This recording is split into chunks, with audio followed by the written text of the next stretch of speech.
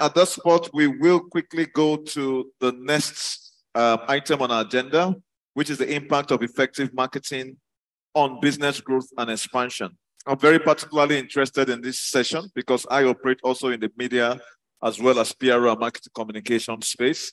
And we've been talking so much about awareness. I want to believe that the panelists will help to do justice to this topic. The moderator for this panel is no other person than Madam Nneka, Eneli, Director of Workforce Group. Please can we put our hands together for her as she comes up and to take up her seat so that we can start up the session, which is going to run for 30 minutes only, which also includes questions and answer. And then this particular panel will look at the concept to market ideology. We'll also look at what you have to do to win, and then with marketing. I'm very sure this is not conclusive without a discussion on artificial intelligence.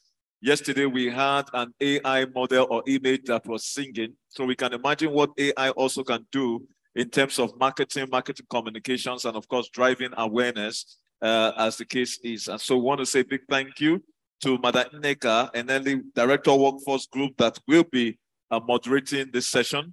As the case might be, you might choose whatever part you want, whether in the edge or the middle.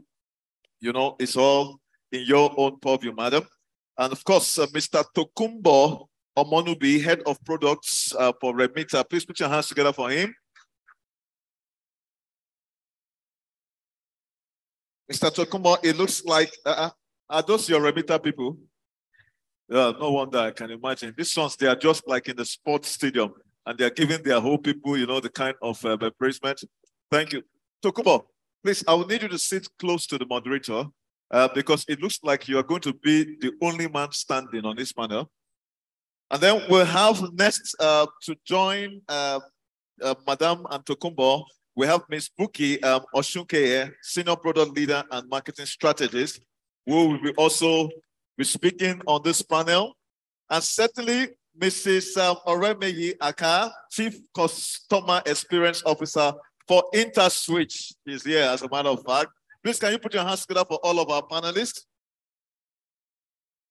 Great. So, well, you know, the women have a different way of doing it. Tokuma, did she greet you that way? Or it was just a handshake? But you're your own as a matter of fact. All right. I wish you all the best. Over to you, madam, for the next 30 minutes. Thank you. Good morning, everybody. Okay, my wonderful panelists, good morning again. Yeah, true. I'm looking forward to this interesting discussion. So yes, we're talking about the impact of effective marketing on business growth and expansion. I was listening to him when he was giving his keynote address, and it was so interesting, you know, when he talked about the amounts that has been raised by the tech sector. We said about how many people can remember? Say close to $3 billion, right? And I know there's a startup week coming up soon, right? So people are looking for more funds, grants, yes? So really, the sector, what are we talking about? One major thing, yeah, he mentioned talents and growth, yeah? So one thing that I know that tech companies, tech organizations are looking forward to is constant growth, continuous growth and expansion.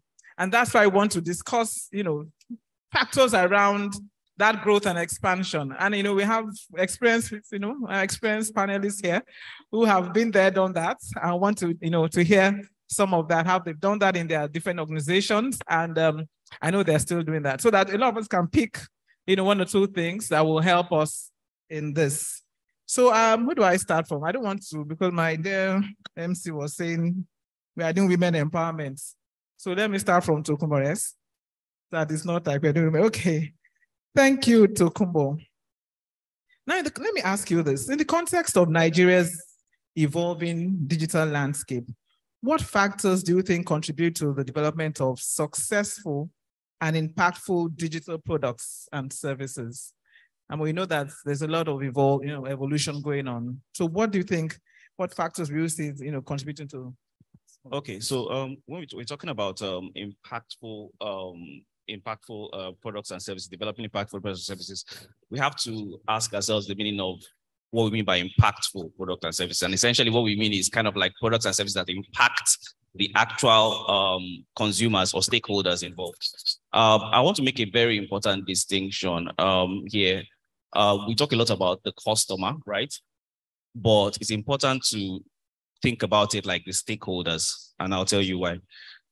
So essentially, we have different kind of businesses, right? We have, businesses that sell business to consumer, business to consumer. Sometimes when you think about the customer, you tend to think about your customer, right? But understanding how it impacts the actual product is appreciating how it impacts the final consumer, how it impacts other stakeholders like the regulators, the people the regulators are protecting, right? Fraud, you have to factor that in because that's a negative impact. So it's actually understanding the kind of the customer base here, actually the customer segment you're talking about, right? Appreciating that customer segment, which is where marketing comes into play.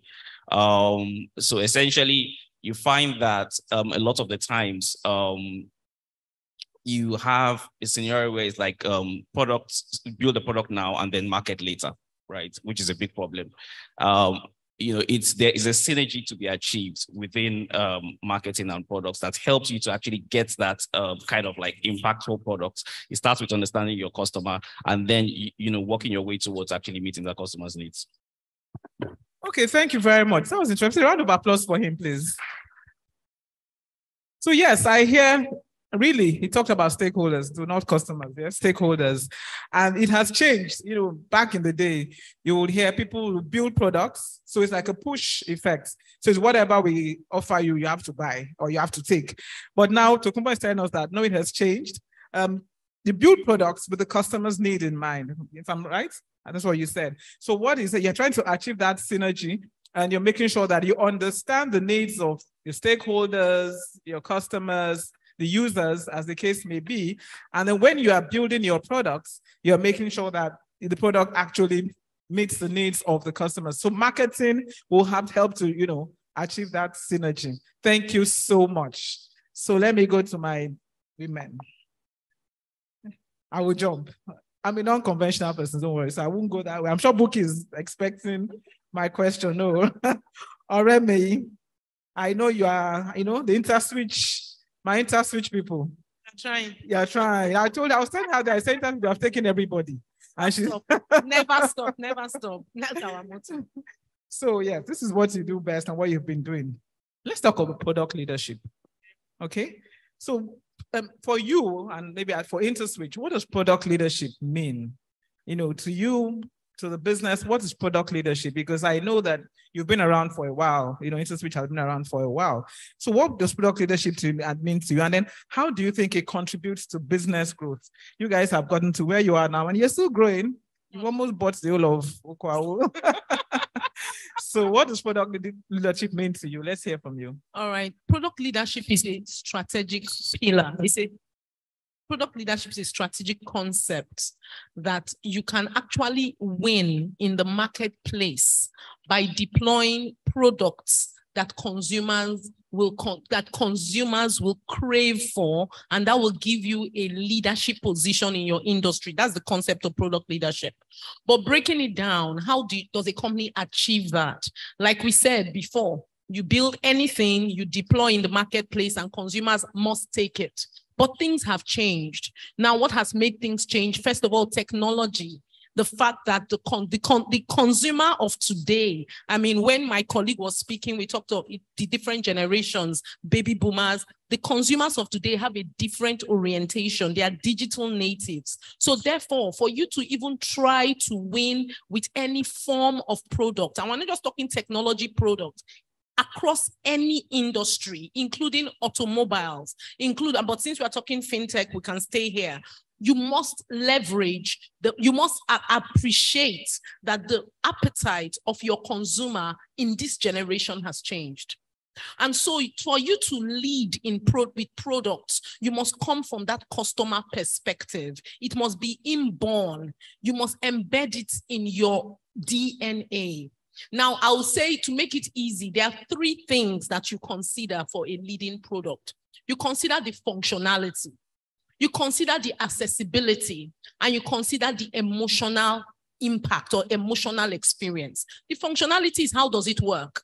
You just enter and do this. If it's an app or if it's a car or even if it's whatever product it is, what is the functionality? Now that is the base. That is what gives you a foot into the door. You must have the basic functions. But to go the next level, you talk of accessibility. How easy is it for your customers to access that product? So if you look at, again, the school of product leadership, they will tell you a product must be easy to use, easy to reach, easy to access. Of course, technology has driven that. The patience of customers is short. It's quick, everything. This is a microwave generation. Everything must be quick. Accessibility is critical. Then the last layer is the emotional. What emotional experience does that product deliver? So when you see people, again, we can use the one we know, Apple. People will buy an Apple phone. Why? Because there's an emotional connection. It's not a money issue. Phone is phone. But there's something this does for you on the emotional level. And if you cannot crack that, what you will have is a functional product. And any competition, anybody can come and knock you out of the market if you are only competing on the functional level. So you must be able to combine the functionality, the accessibility layer, the emotional connection layers. Is this flipping? The emotional connection layer for you to deliver a sustainable product by business value. Because what gives a business value is that your customers came today and they will come tomorrow. So customer advocacy is actually the lifeblood of a long-term business. And in fintech is very important. In technology is very important because you can easily be thrown out of the market. So that's what I'll say. Those three very important, combined with market, gives you a complete picture that will enable you to win sustainably in the long term. Awesome. A round of applause for her. That was really very insightful. I like that. Yeah, in fact, I like the fact that she started with it's a strategic concept. You know, we've moved from analog, yes? We're in the digital age or super digital. So it is a strategic concept. And those three key areas, three levers, functionality, accessibility, and that emotional impact. I know it's that emotional impact that keeps people, wanting to come back and of course come back, Yeah, so someone like me, I'm very big on user experience. And, like you said, in this tech age, you have all sorts of platforms, software. Once it's too difficult to navigate, please, I guess that's where the emotional, because functionality is there and all that. But in terms of that emotional, the user experience really matters. I guess that's where the emotional impact comes from. And I like the fact that I said for sustainable business growth. Because we are not here for, the short term. We are here for the long haul. And that's why how many years counting into Switch? This is our 21st year. Wow. 21st. Round of applause for into Switch. 21st year. I like something she said. I know, sorry, I'm not an into Switch, but I don't know why I'm repping into Switch like this. But your colleague was, when he talked about card fusion, it was so interesting, because I was remembering back in the day when we started collecting cards and you apply for your card, the bank would tell you, come back they will call you or something. They will send you a message, yes. And you probably get a message like maybe 2 weeks after, your card is ready, pick up at this branch, and then you will go. And then he said that you can walk into, am I right, Mr. Davis? He said you can walk into any location. And he said not branch, he said location. Meaning that you're trying to also drive financial inclusion. Yes. So you can walk into any location and on the spot, they give you your card and that's awesome. So we can see that we are really evolving. Thank you very much for that, Orime. Yes, Buki, we're here. Okay. Now let me come to you. I'm really enjoying this. I hope you all are enjoying this. I'm really getting a lot from, this interaction. So, Buki, the digital age has started. So, and you was talking about some people saying AI will take over our jobs, take over everything. I'm happy to hear that that's not the case. So, in today's digital age, how can businesses effectively integrate both online and offline marketing channels for optimal results. So we know that marketing has also moved and is still moving. So how do we integrate both channels, online, offline? At the end of it, we want results, sustainable results. So how do you think it would be that? Okay. One of the things that, so first of all, I'm looking at the audience, right? And I believe that the audience is filled with a lot of young founders people who want to start their own technology business, right? And from what I've seen in the industry is that a lot of people are so focused on product, right? They're focused on the actual, building the technology. What I'm seeing more and more is that a lot of people are not thinking marketing. So I'm going to speak as a marketing professional. That one thing I want to beg you is think marketing first. Think sales first before you even start building. Because you could spend like a whole year. Some people, most of their products, it takes about 6 months to go to market. Some people 1 year. And then you now get to the end of building the product and find that there's no one out there, you understand, who wants to buy what you have been building. So how do you integrate online and offline? For me, like, put technology aside, you need foot soldiers. You need a team of people who are out there speaking to customers and onboarding them directly. And I'll tell you why. In Nigeria, the way we work is that there's quite a few products, or the way we work in shopping is that most people have a long lead to decision making. So you can't just plan a digital marketing campaign today, put it online, put it on Google or Facebook, and think that somebody's going to see it 2 times, click on it, and immediately you have a customer. It doesn't kind of work that way.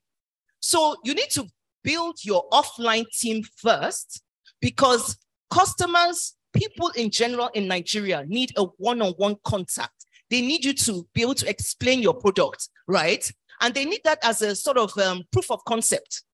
If they see your adverts online and they don't actually see foot soldiers in the marketplace, and when I say foot soldiers, people wearing your t-shirts, giving out your free branded pen and branded key holder. I've gotten quite a few branded key holders today, and which is why I even like conferences like this, because it puts a face to the names of the companies that we've been seeing online. When we come here and we meet them face to face, we know that, oh, these companies actually exist. They actually want to grow. So if I see a company here and I know that you want to grow, then I'm more likely to do business with you, because I know that you plan on being around next year, 5 years time, 10 years time. So integrating online and offline, I would say, believe you me, it may be a technological product, but you need your offline marketing first. What I call foot soldiers, field sales representatives, treat that team like gold. They are the ones who have the contact and the touch point with your customer, right? And one key thing that I always even share is that you need to actually have meetings with those guys on a weekly basis. They're bringing you feedback. You could be in the office, in the, your remote team, building and building and building. Those guys will tell you, this feature ABC is what your customers are going to value. This feature XY that you're building, I beg, teach it, because I've spoken to the customers and what they're really after is this. So if I were you, put more of your marketing budget towards the field sales, towards the one-on-one contact, customer experience guys, customer success guys. I onboarded one of the technological products recently, and I was so impressed that they have customer success operators assigned to certain, and it wasn't even a VIP package. They're assigned to certain regions. I tell you, that girl hounded me every day on WhatsApp till I gave her audience to train me how to use the product. So that you see that app that you downloaded, we want you to be using it. Don't abandon it. And trust me, I'm now using the product. Thank you. Awesome, awesome. In fact, booking, I don't know, do you work with workforce? She just touched me on my soft spots when she mentioned that you still need the food soldiers, because that's what we do in my business. We merge, we integrate both having deployed the food soldiers, we call them DSs. And then she says that integrate that with the online marketing. So some people, she says, think marketing first, think sales first. Don't just build your product and then leave that product hanging in the cloud or where you've hosted it, and there is nobody to buy it. So I like that, Buki. Thank you so much. Thank you. So just because of time, I'll just ask one more set of questions and then we'll take questions from the floor. I would like you to just give 2 minutes in answering these questions. Let's try. I'm enjoying myself. I could be here forever. MC, can we stay here? Okay, Oreme, let's come to you. Yeah. Let's talk about AI. AI, because if we don't talk about AI, this conference is not over. We can't finish. So how is artificial intelligence transforming the landscape of digital marketing? All right, great. So I was happy again that he said AI, and he said, but however, at the back of AI, there's the human intelligence. So AI is really just a tool. It's a tool that you can leverage, and so to bring it into the context of digital marketing, AI can help in digital marketing of several aspects. One, content creation, and you can say content fine-tuning. So like she mentioned, you send your foot soldiers out there critical.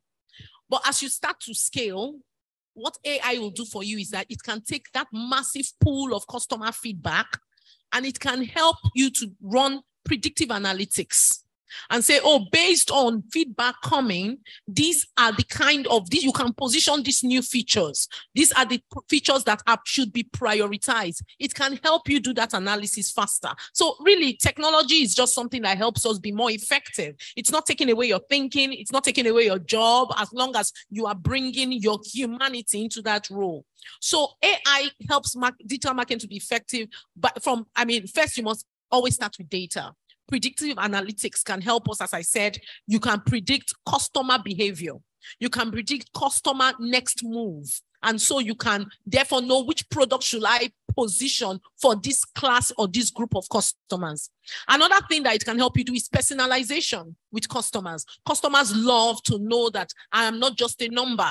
Even, we always like it. You download your app and then the next day it says, hello, Remy, these are the kind of movies you like to watch. I'm recommending these ones. How did Netflix know the kind of movie? It's analytics. It's using data, to predict and to personalize my experience. And I love that as a person. I love that you know me as Remy, and I will stay with you likely. I mentioned content fine-tuning for digital marketing. It will help you as a digital marketer. You're not just throwing adverts out there on Google Ads, but you're able to actually maybe what words. AI can tell you how to fine-tune your content, buzzwords that will, connect with your customers. So you have a higher return on your marketing investment. And I think that's very, very, very important. Of course, AI will help you, as I said, feedback comes, fine-tune that feedback that can go back into product development. What Buki was saying, your foot soldiers are hearing, they are telling, and you can take that loop goes back into reiterative product development. AI can help you fast track that from a massive pool of customers, different scenarios, customers in different phases of life, different countries, different areas. So AI just makes you more effective through those various means. Thanks. Thank you very much. Thank you. Predictive analytics, yes. And using the example of Netflix, that's very interesting because you watch something on Netflix. I'm not an action movie, and then if they throw up action, I'll be wondering where did this come from. So yes, and then content creation, it helps you to scale. So we know that there is a lot to benefit from AI when we talk of marketing and building our businesses, and that's why it's interesting when we merge that with Buki's response on how we can integrate both that and then what we can benefit from AI to achieve sustainable business growth. Thank you. I'm just trying to rush this. Tokumbo. Yes. Let's see. How do you think businesses adapt and stay competitive in a market where AI is increasingly prevalent in the global marketing strategies? Now we're looking at, staying competitive, still using leverage on AI. Yeah, so essentially, first of all, I think we need to appreciate the fact that AI has been around for a while, right? ChatGPT and stuff like that has just brought it to the fore, which is good. As Ore rightly said, these things we use it on a day-to-day basis, Netflix and whatnot, right? Modern businesses now, particularly marketing departments, have a lot of tools. Most of the tools marketing departments use are embedding AI to the front. There's such a thing as a product that the market is not ready for, right? So this thing has been around for a while. The good thing is that ChatGPT brought it forward, OpenAI and all that. So you have tools like HubSpot now, right? SurveyMonkey and all these kind of tools that people normally use for marketing have brought AI to the front now, to the point that it's clear that, look, for your I'm capturing your customers' information, right? Email, chat, whatever, right? I'm helping you refine that information. I'm allowing you to write blogs, right? And, giving you clear kind of like, I'm letting you know that, look, I'm going to help you to fine tune this content, right? To meet this particular customer's needs. So now loads of the tools out there is now readily available to people. People understand what it means now. You know that you're doing this email. This email is kind of fine-tuned specifically for that customer, right? This blog is fine-tuned specifically. You don't maybe need to employ somebody to work with some SEO expert now, right? Loads of the tools that you use for your site and all that, right? Will help you kind of like sort out the SEO so that it's actually the search engine optimization. Sorry, I have to make sure I'm not using acronyms. So it's actually clear that it's actually, helping you to actually meet your customers specifically. As time goes on, these things become more affordable, right? Tools like Amazon and our local ones like Konga and Jumia, they use tools like this that actually predict what customers want to buy and suggest it to them, right? So that information, that technology is readily available to loads of marketing companies. Just any tool that a marketing company uses, right, has given them a level of how do I put it now? Connection to use AI in one way or the other. And the great thing is that it's available on a beginner level and it's available at an expert level as well, so that people can actually benefit from it in either way. Okay, thank you. Yes, ChatGPT, the famous ChatGPT, has made things easier. And there's so many platforms, so many tools. I know for marketing agencies, I'm sure, like from what Tokunbo says, in those days, marketing agencies, you see the creative people have to go through, think creatively. Now, designs can come out. I don't know, they've used AI to achieve those, the content, the designs, and he said a lot of things have been brought to the fore. These things have always been in place. SurveyMonkey has been around for a while, but, just a few people, were aware of that. But now we're aware that we can use these things to achieve most of the things. And he mentioned, every year they say some jobs will be extinct, right? In the next, I'm sure by the end of this year, we'll see another list of jobs that will go extinct. And Tokunbo is saying that, I don't want to say so, might be some SEO, SEM experts in here. But some of these things now, people can just pay, and the prices go down, as time goes on. You just probably pay $10 or less than that, and you will get that. So watch that space, mind that gap. My last question now, and then take questions. Let me go back to Buki. Buki, you're a marketing guru. I know, and you're a marketing expert. Okay, so let's talk about just a few of the challenges. What challenges do businesses typically face when transitioning from a concept to a market-ready product? I know you've had experience in this area. What are some of the challenges, and how did you overcome them?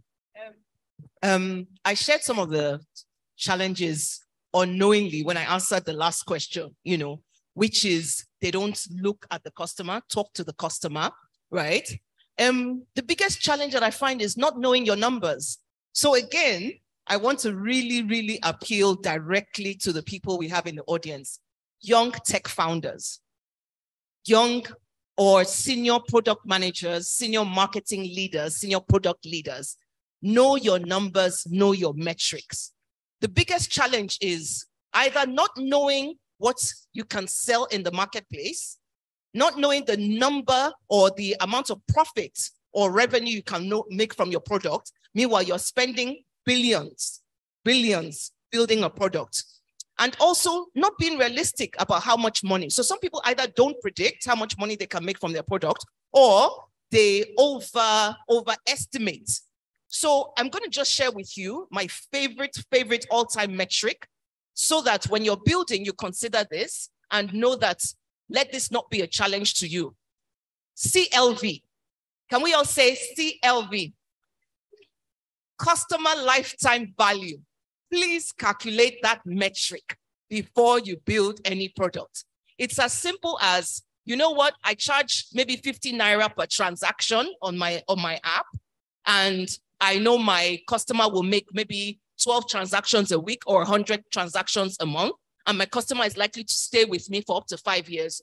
Do those numbers, 50 times 100 times 12 months times 5 years or whatever, and know realistically how much you can make per customer, how many customers you can onboard, and how many customers stay with you in the long run. so that we don't go spending a product and at the end of the day, we end up in the, what they call it, in the graveyard of technology products, in the graveyard of startups. I want every single person that's come here to be successful with their product when they go away from Nigeria Fintech Week 2023. That's why we're all here learning. So please keep those 3 letters in mind. CLV, please. Thank you very much. Awesome. Awesome. A round of applause for Bookie, please. We've learned that. Please, can we say it again? CLV. Yeah, that's customer lifetime value. So, I mean, you've been calculating that on. That's a really insightful, very insightful thing she's taught us now. CLV. Please, everybody, just go back and make sure you do those numbers. You know, numbers, that's the language of business, as we say in consulting. Numbers, if you don't know your numbers. So there's no point spending so much money from what Bookie is saying in, building that product, the concepts and all that. And then there's, it ends up, as she says, in the graveyard of tech products and startups. That won't be our portion in Jesus' name, as you say. Okay, thank you very much. That has been a very interesting discussion. A round of applause for all my panelists, please. A round of applause. Help me, please. Can we encourage them, please? A round of applause. Did you learn something? I've learned a lot. Just by moderating this session, I've learned a lot. Thank you. Thank you so much, Oreme. Thank you, Bookie. Thank you, Tokumbo. I've really enjoyed this. Let's see there are a few questions. All right, certainly, Nneka, this is something.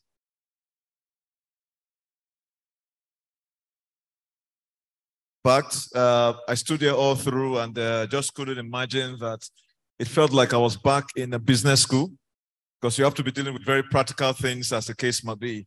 As a matter of fact, I was so very much envious of Tokumbo, because I know he was feeling all of the energy. You could hear how Bookie was going, and then Oremi was actually even supporting her. Tokumbo, don't worry, very soon, I know that you'll be off that podium, but you don't want to leave, I know that. Anyway, ladies and gentlemen, let's have questions or comments. Question number 1, do we have another question or comments? 2, all right. 2, what's the 3rd question? I'm going to take 3